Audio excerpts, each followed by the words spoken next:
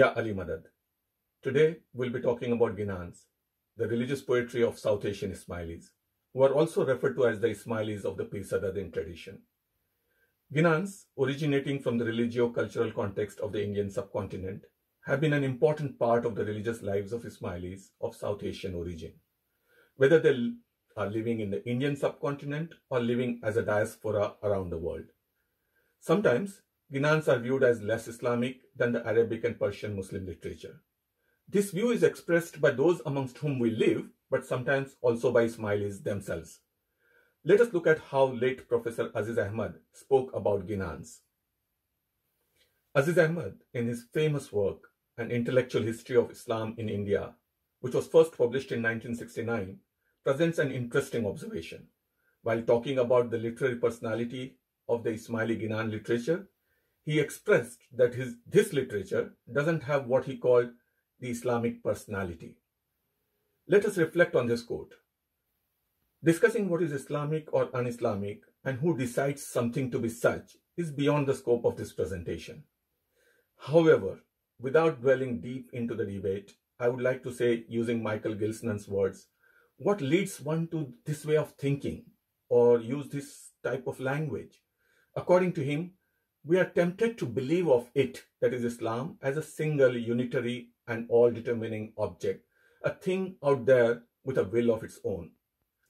This way of looking at Islam, which is practiced by over 1.8 billion Muslims, living in almost all countries and making up almost 1/4 of the world population, results into labeling some Muslim practices, literature, art, etc. as less Islamic or un-Islamic. As mentioned earlier, in today's talk, we do not have the possibility of discussing what is Islamic and what is not, who can or cannot speak for Islam, or for that matter, can one speak of Islam as a single, well-defined entity that every Muslim around the world agrees on. However, some of the discussion we'll have on Ginanic vocabulary will provide you with a lens through which you can look at these questions. In this talk, we'll primarily try to situate Ginans in their cultural context to achieve this objective. I'll pick up some tropes, that is literary motifs or symbols, frequently used in Ginans and compare them with those used in Sufi and Bhakti literature from South Asia. Quite often, when I speak to the Jamaat about Ginans, I'm asked if there are IIS publications that can help us further our knowledge about the subject. So, during this talk, I'll introduce multiple IIS publications that the Jamaat can access to know more on this topic. Before I give you some examples of the vocabulary used in Ginans, let us talk about the language of poetry. As Ginans are written in poetic form, as opposed to prose, it is important for us to understand this aspect of the literature. I am reminded of Imam Sultan Muhammad Shah's 1931 interview that he gave to the Daily Sketch of London.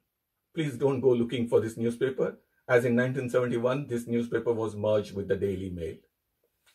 The quote that you see on your screen has been taken from the 2 volumes of Imam Sultan Muhammad Shah's speeches that were edited, annotated and introduced by K.K. Aziz. It was an IIS project and the work was published by Kagan Paul. In the interview, Imam Sultan Muhammad Shah says, "Poetry is the voice of God speaking through the lips of man. If great painting puts you in touch with nature, great poetry puts you in direct touch with God." Let us try to understand the difference between poetry and other kind of literature a bit more. Dr. Aziz Ismaili, in his work, The Poetics of Religious Experience, another IIS publication, highlights that the poetic language, especially poetry, which speaks of being as a whole, does not just present straightforward proposition of fact. He writes, unlike the language of information, poetic language does not state facts.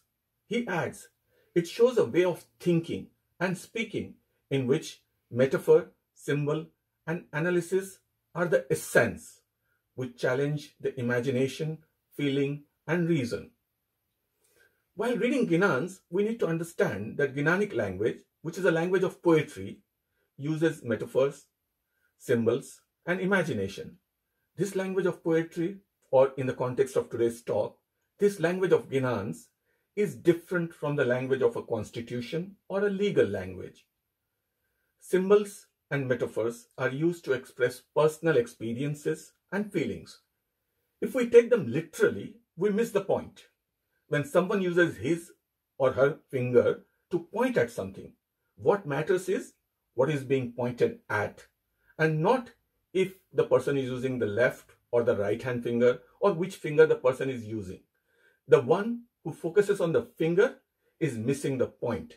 That is an object that requires one's attention.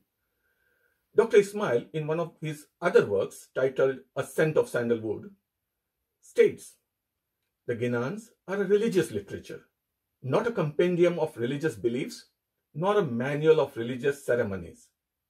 It is important to keep in mind that we don't go looking for something that Ginans are not meant to convey. Ginans are part of the religious literature of a large Jamaat originating from the subcontinent. It is a tradition that is being called our wonderful tradition. I am not suggesting Ginans are just like any other poetry.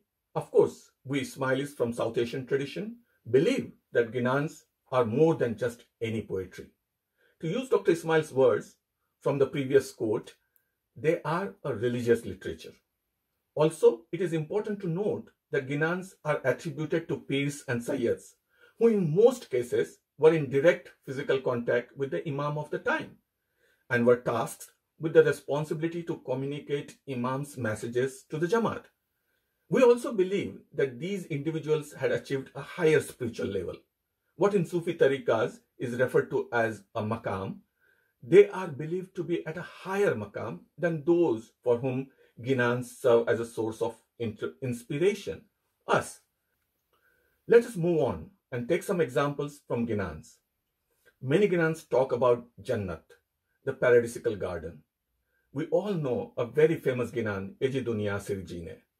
The Ginan has a verse where the Jamaat is asking the Pir about the heaven. It reads, Eji Jumloji puche apna jivna pirne, amra purina gharche keva.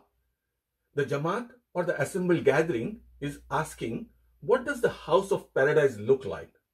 And the Pir responds, Eji sonani itri ne rupana thambaji, sau kasturi kera gara. The house with bricks of gold and pillars of silver, where the floor is plastered with musk, that is kasturi. Let us look at another example. Imam Shah talks about Sovan ite tena ghar chanaya. The house is built of gold bricks, and kasturina gar, that floor is plastered with musk, kasturi. Of course, he also adds precious stones like diamonds and rubies. Once again, this verse talks about Jannat, which is similar to what Pir Sadruddin describes in his Ginan. More or less, the description matches with the Quranic idea of Jannat. Interestingly, the description then goes beyond this and talks about the Jannat, where Huris are waiting for the ones who have performed good deeds during their time on earth. Well, you hear of Huris and Gulams in the Quran. The difference is, Huris in Imam Shah's Ginans are waiting for the righteous ones with the betel leaves in their hands. Betel leaves, what we call pan or pan ka bida in many Indic languages. Let us look at some of the Quranic verses that talk of Jannat. As you can see from the numbers mentioned on the slide, there are many verses that describe Jannat, the garden in paradise, that the righteous are promised in the hereafter.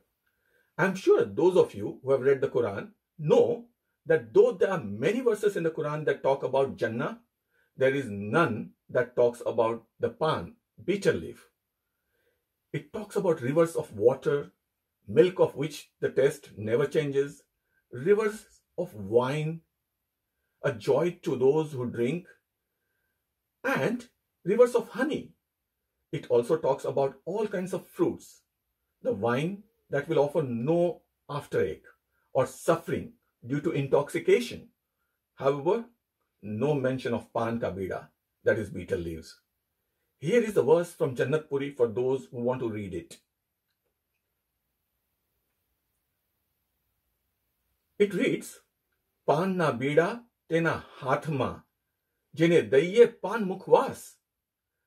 I'm sure you're familiar with the vocabulary. The extent to which paradise is contextualized in terms of the milieu of the time can be understood from the fact that Huris in the description of Jannat are eagerly awaiting their groom with betel leaves in their hands.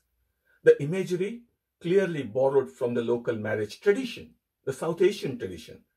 One may get tempted to say, this is what makes it un-Islamic. Before we get into this, let us answer a question. Are we, South Asian Nizari Ismailis, the only Muslims who struggle with the idea of Jannat? How did some other Muslims from this region understand Jannat? Asim Roy, while talking about Bengali Sufis and their murids, narrate a beautiful story. In the story, a Sufi master is narrating the event of Mi'raj, the nighttime journey of 7 heavens that we believe was awarded to our beloved Prophet Muhammad, peace be upon him, and talks about the Prophet being served best of the dishes. And the writer goes on to describing these dishes. He claims the first dish that was served to the Prophet in the heaven was fish. Asim Roy comments on this. He writes, Muhammad was inclined to fish, but not just any part of it, its brain, its cerebral part. I'm sure many in the audience are aware that most Bengalis love mochli and bhat, that is fish and rice. More importantly, the fish brain is seen as a delicacy. I guess Westerners would prefer caviar over the brain, but for a Bengali, that's what matters. And that's what the Jannat of this Sufi master is offering them.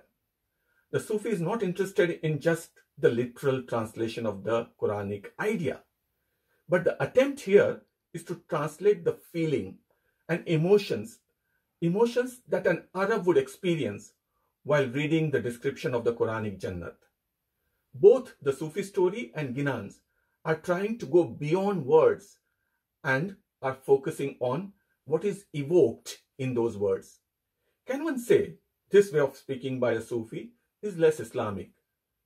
To a person from the South Asian context who experiences fresh water, milk, honey, fruits, etc. in abundance, the Quranic Jannat becomes attractive when one speaks of Sonani Etedi ne Rupana Stham, gold bricks and silver pillars, and of course betel leaves. Let us take another example.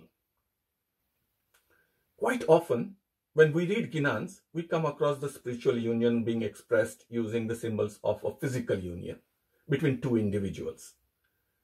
Bridal symbolism is quite common in Ginans. Are the Ismailis of P. Sadruddin tradition unique in using these symbols? Before I go to the Indic context, let me highlight that these symbols are used in both the Old and the New Testament. In Catholic Christianity, the human soul is presented as the bride of God.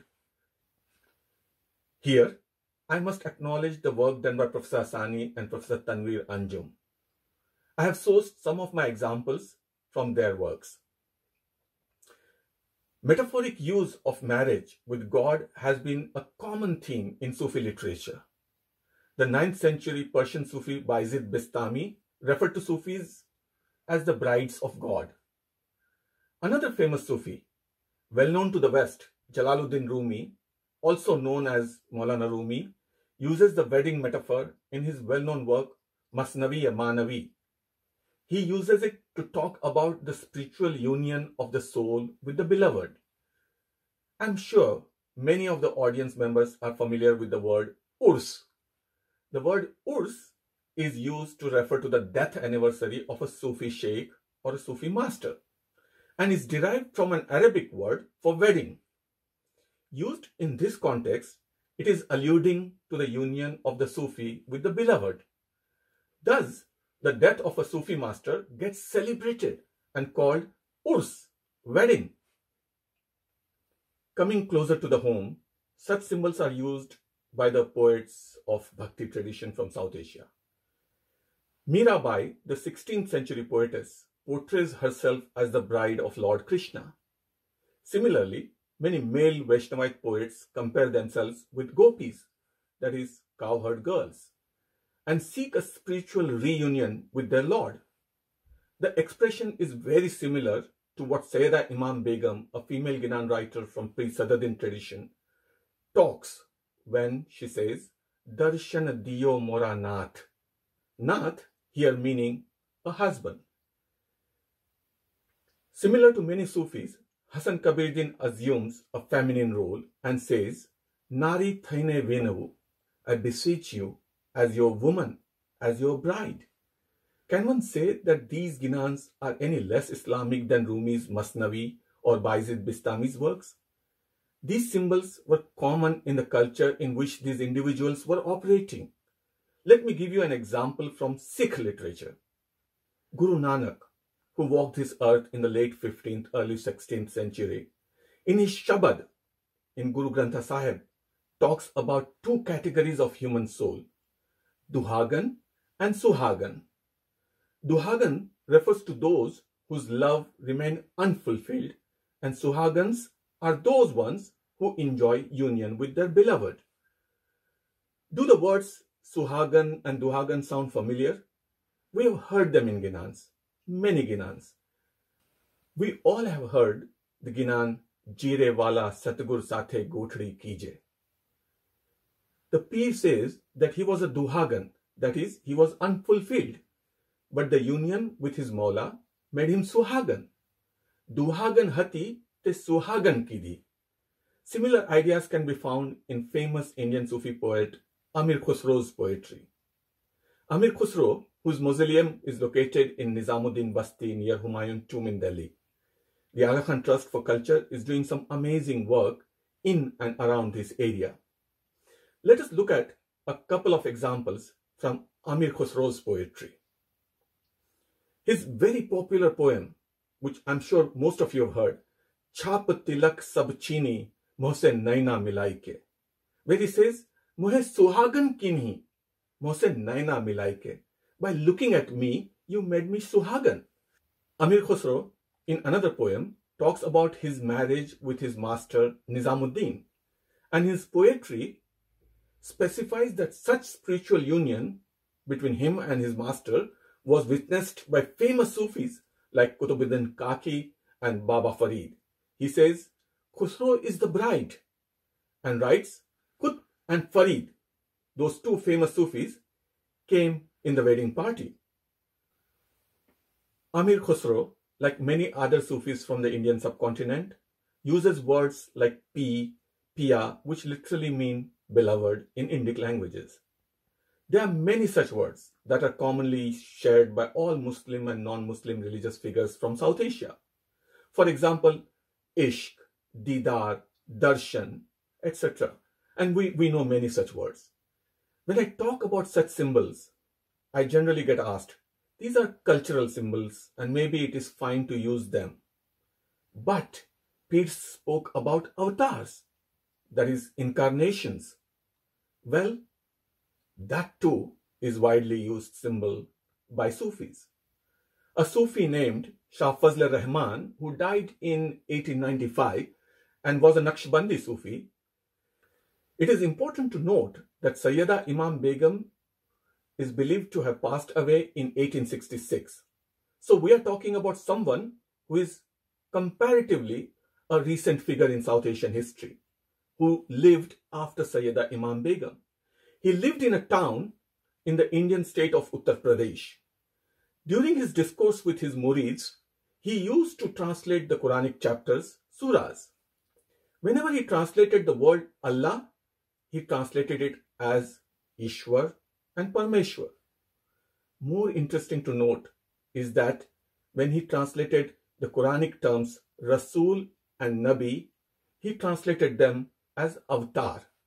It is important that we understand this process of decontextualizing something from one culture and recontextualizing it in a local context, local environment.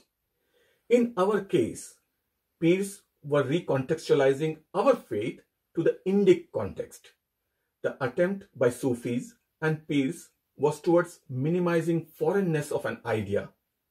Hope the examples that we have used have helped the audience situate Ginans, our wonderful tradition, in their South Asian context.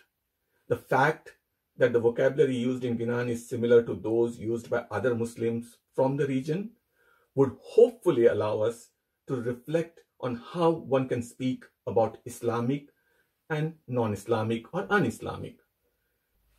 I also hope that session has got us better prepared to question, do Ginans really lack Islamic personality? Before I end my talk, let me quickly take you through the resources that we have used throughout the session, and also some more resources that are available through your ITREB in your region. Of course, that if you decide to read further. The top 4 publications that you see on your slide are directly related to the topic of Ginans. All 4 of them, A Scent of Sandalwood by Dr. Aziz Ismail, Ecstasy and Enlightenment by Dr. Ali Jasani, as well as the secondary curriculum modules on Muslim devotional and ethical literature, as well as faith and practice that you see on the screen, include Ginan translations. The one on literature also includes the translation of some verses from Shikwa and Jawab-e-Shikwa, the famous works by Allama Iqbal, where Iqbal complains to Allah. Shikwa is the work where he complains to Allah. But a few years later, he writes another work which is called Jawab-e-Shikwa, response to his complaint. And some verses from this work are available in the literature module. While reading translations of prose and more so poetry, it is important to keep in mind that translating a poem from one language to another is a difficult, if not an impossible task. Translators are often faced with a difficult choice of picking one meaning of interpretation in a foreign language, while in the original language, the word may be used in multiple ways, in multiple contexts. The translator is presenting his or her interpretation. The one at the bottom by Dr. Aziz Ismail talks about this challenge. It's called the poetics of religious experience. The one by late Dominic Sheila Khan, not directly referred to in today's presentation, called Crossing the Threshold, helps us understand the context in which Ginans evolved. The volume edited by Dr. Farhad Daftari, called A Modern History of Ismailis, has an article by Dr. Ali Jasani that talks about Satpant, or what we call Pir Sadardin tradition, for those who want to know more about this tradition. During the session, we have also used Imam Sultan Muhammad Shah's speeches, a very useful resource for those who are interested in history of this period, and if they want to know more about how the previous Imam contributed at the national and international levels. Hope my talk has provided you enough reasons to pick up some of these works and have a look at them. I do hope that you will find some of these readings as inspirational and as educating as I found them. I thank you for your time and attention, and I hope you enjoyed this talk.